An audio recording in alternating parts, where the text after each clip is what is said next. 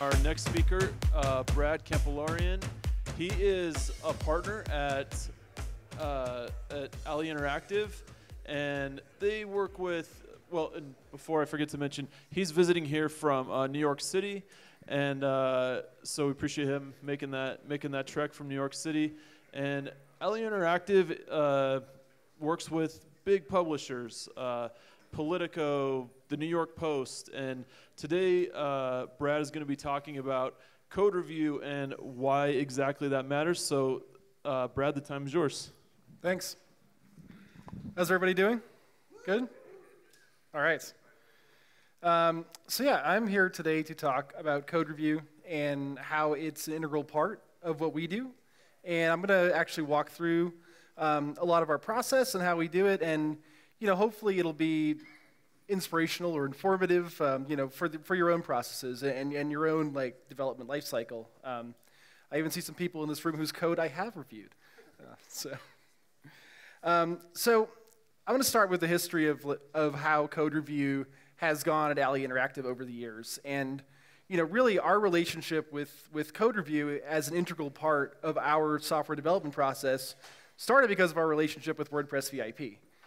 For those of you who've worked with WordPress VIP, you'll know that every single line of code that you push gets reviewed by them. So it was only natural for us to review every single line of code before we pushed it to them. And and that was the impetus, about 4 years ago, to require that every single line of code that we ship gets reviewed before we ship it. So let's talk about our process. Code review is a major part of our daily workflow at Ali Interactive. Just to throw out a few stats, I personally have performed 3,800 code reviews since 2014, which is when we started keeping stats. As a company, we've done over 21,000 to date, which is a pretty staggering amount of code. I have no idea how many lines of code it is, but it's a lot. And the most basic reason we do it, of course, is to maintain code quality. I think some people were resistant to it at first because they felt that it was a barrier to fast deployment, but you'll thank yourself a lot later for having fewer bugs in your code. But there are some deeper reasons why we do it as well. It boosts collaboration. Code review is not only done between people that are working on the same team. Code review can be done by anyone working on any project. It's the most common, everyday way by which how knowledge is shared across projects across the entire company. And we encourage people to be complementary in addition to critical. Don't just highlight the bugs, don't just highlight the mistakes. Highlight when someone does something really awesome too. It's how we share knowledge. It is by far the most valuable experience for new team members when they join our team. You can give somebody all the documentation, all the standards to read in the world, but they'll never truly learn until they're actually writing code and you're talking with them about actual things they've done. And you yourself can learn from reviewing someone else's code. You can learn new things, new techniques, new ideas. It's absolutely our best way to share knowledge. So let's talk about how we actually do code review. I think this is, pretty interesting to me. It's a process that's evolved over the last few years, and I'm going to talk about where we're at today. So I'll start with peer review, since this is how we started, and I think it's, by far the most important form of code review that we do, peer reviewing someone else's code. And there are great tools to facilitate this, and I'm sure that everyone has their own method, their own tools to use, and I'll talk about how we do it. And there are two main tools that facilitate our code review process. The first one is actually Slack. And the little guy next to Slack is our in-house Slack bot, which we call AliBot. And he hangs around and he listens for new code reviews in every single project channel, as well as a dedicated company-wide code review channel. And just to give you a closer look, I've blurred out some really sensitive things to protect the innocent. But this is our company-wide code review channel. And what you can see is that every single review that pops up just goes into a Slack channel, and people can go grab them. So if we zoom in a little closer, we made it easy. So all someone has to do to ask for a code review is just drop a link to a pull request in the code review channel, and the bot just instantly creates a queue. And there's always just an ongoing queue of all the pull requests that are available. We also show how many files are involved, what types of files are involved, so like front-end developers or back-end developers know which code reviews they might be best suited for, since our team is multidisciplinary. And to grab a code review, you just say, I'm on it, and you just give a little piece of the name of the pull request, and then the bot assigns it to you, and somebody knows that you're reviewing their code. And here's another example. You can see a more complicated pull request with lots of files. You can even do on star, and the animated tornado emoji sweeps through and assigns you the entire queue. So you don't get to 3,800 reviews like I did by doing one at a time. And then we also have integrations that automatically direct message developers once your code review is complete. So you don't have to keep checking to see if it's done. The bot just lets you know. And we're big fans of using emoji to indicate approval. Our favorite is the horse. It's actually on the back of my shirt. So the unofficial mascot of Valley Interactive. So I think it's pretty clear from seeing all those screenshots what the other tool is that we use to facilitate code review, and that, of course, is Github. And I think that's probably not a surprise to anyone. GitHub is the primary place that we do all of our peer code review. And their pull request interface has always been great for going through code line by line and leaving inline comments. But what I love is that recently they finally formalized the adoption of code review right into the pull request process. And just to show you how we recommend setting it up, now under branches, you can set up a protected branch, usually your master branch, and you can force people to have to get a review before they merge, even administrators. You might turn it off in the case of extreme emergency, but it better be something pretty bad. And you can also require status checks with continuous integration software like Travis, but I'll get to that later. So to look at what an actual review looks like, in a normal day at Valley Interactive, here's a pull request in GitHub, and you can see by those two red X's, it's indicating we have a protected branch. So that means someone has to get a review before this can be merged. So you go to your Files tab, and you look at the changes. So here's a really simple pull request. I've made a bunch of simple examples for this talk, but there are a couple items to consider here, right? So to start a review, you just click on any line, you pop up a box, you start typing, and you submit your first comment and start the review. And all your comments get marked as pending until you're complete. And here you can see I've completed a review, and there's a couple comments. And I found some things that I have a problem with in this code. Maybe it's a little inefficient, and there's some formatting issues too. And then you just ship the review back to the reviewer. And in this case, I'm requesting changes instead of approving. And you can just start your discussion. So and then the code, and then it's up to the person that submitted the pull request to go back and read the comments, make their updates, and then I can go back and click approve changes, once they actually go back and fix what I commented on. And you can see now it's approved. They made the changes I requested. But there's still that little yellow circle in the middle. So what's that? Well, code reviews aren't just for humans. And there's lots of things that computers are actually way better at reviewing than people. And that takes me to the second thing that we do, which is a lot of automated testing. And automated testing is, in fact, a form of code review. There are definitely steps that can be automated, and let's talk about some of the tools we use for that. So what you saw in the last screenshot is actually a tool called Travis. It's a continuous integration service that's directly integrated into GitHub. And Travis facilitates automatically running tests every time you submit a pull request. And here's the same pull review screen we showed before, but this time I'm going to highlight something in particular. And you can see that, as before, the pull request is blocked from merging because it needs a review, but also because Travis is running some automated tests. And it can run any sort of custom test that you want. We really recommend that developers create unit tests for everything that they build, every theme, every plugin, devising tests for the smallest testable parts of their code. And that ensures when you release new code later, you're not breaking something that you already had working before. And it's really easily configured in GitHub. And oops, see, we have a failed test, and now we're blocked. But in this instance, it's actually not a custom unit test, but another thing you can easily configure as part of your workflow called PHP-CS or Php Code Sniffer. And this takes a lot of the tedium out of code reviews for us because it can look for things, basic coding standards that are easily definable as a rule set. And a rule set for WordPress is actually built right into PHP-CS. So it can literally be set up in like 3 lines of code, and then automatically you can check for all kinds of standards and not have a human being have to do it, which you can see here. And you can see we failed a test in WordPress. So what did we fail? And it shows all kinds of errors. There's missing PHP doc, missing spaces, incorrect spacing. And now the developer can go back and fix all of these things before they even ask for a peer review. So setting this up only takes a little bit of code in your theme, but it saves people a ton of time in the whole code review process.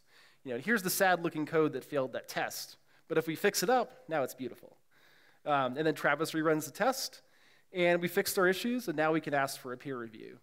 And the peer reviewer will know that all the basics have already been handled by PHP-CS, and their job becomes much easier. So that takes me back around to the topic of the talk, of course, which is why is code review important? Why does it matter? And I think where the best way to explain that is, what do we look for? Like, what are we actually looking for when we do a peer review? So, I've showed you the tools. I've talked about automated testing. But let's dig deeper into the kind of things that you actually discover through peer review and why code review is so important to your process. The first thing, obviously, is standards. We want our code to follow standards. We want any developer to be able to pick up any repository and have it look the same, follow a standard format, adhere to WordPress standards, adhere to WordPress VIP standards. Now, this stuff is pretty well handled by automated tools, but our peer reviewers are looking for 3 big things beyond that. Now, the first one being performance. Obviously, you want your sites to run fast. You want your code to be performant. You don't want your site to crash. You don't want someone like Josh from Pantheon calling you and telling you that your site's slow and bringing down the infrastructure. So let's go back and look at my last example. And there's actually a far darker issue hidden in that pull request. So that function, the sample function I created, was running a meta query. And running a meta query with a not like condition, which can be really, really expensive on a big database with lots of meta values. If that function was being run a lot and was uncached, it could bring your site down. Now, an automated tool might not notice that, but a human reviewer can flag it and be like, hey, you probably should cache that function or you're going to bring your site down under traffic. Here you can see the reviewer made a comment, someone went back, added caching to that function, now it's great, safe to merge. Security is the second big thing that our peer reviewers look for as well. And that really has 2 big components, which are sanitization and escaping. Think of one as input and the other as output.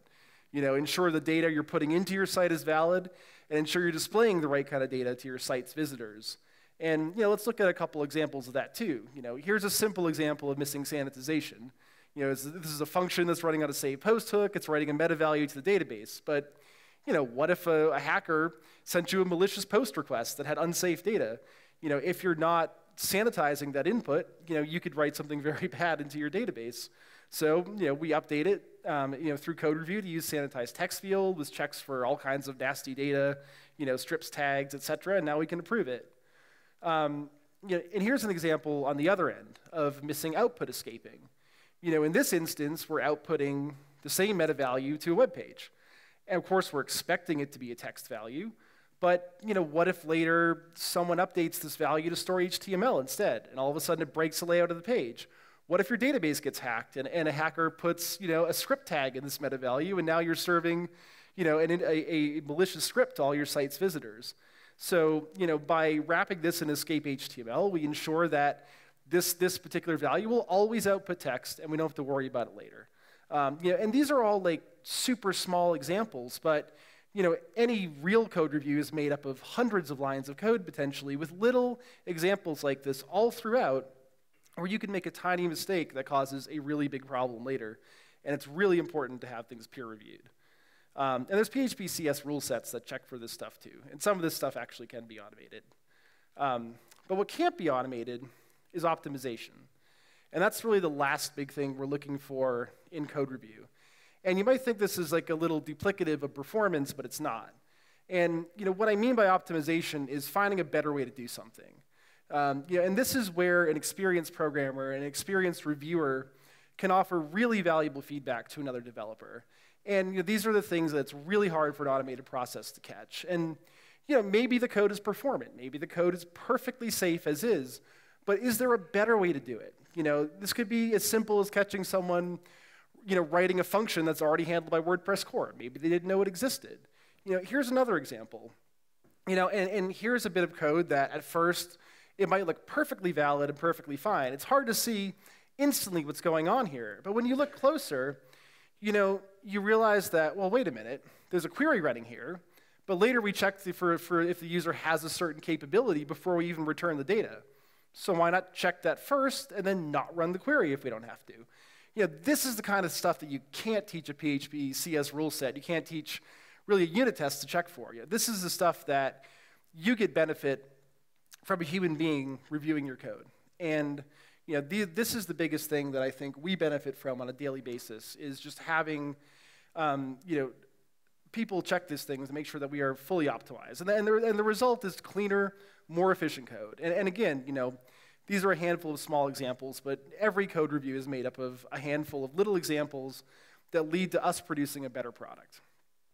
And there are also examples of this, all throughout the WordPress community.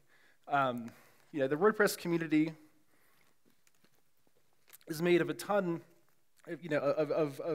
there's tons of examples of code review happening on a regular basis. We already touched on WordPress VIP, WordPress Core itself. I like to think that every line of code in WordPress Core has been peer reviewed, but maybe not. And I see some people laughing in the back.